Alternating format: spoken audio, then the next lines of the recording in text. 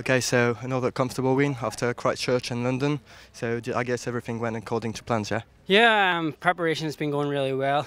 My able-bodied track season's been going well. I've been running quick over 800, around 154 on Wednesday night back in Ireland, so I knew I was in good shape. It's just whether or not I was going to be able to do it on the day, and as the track temperature being 43 degrees, it's quite hot on your feet, so being able to go out there and win is the best thing.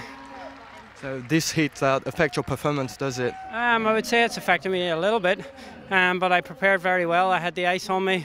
I was in the shade most of the time. My warm-up was very little because you don't really need a warm-up here because you're already warmed up. So it's just nice to be able to go out and race.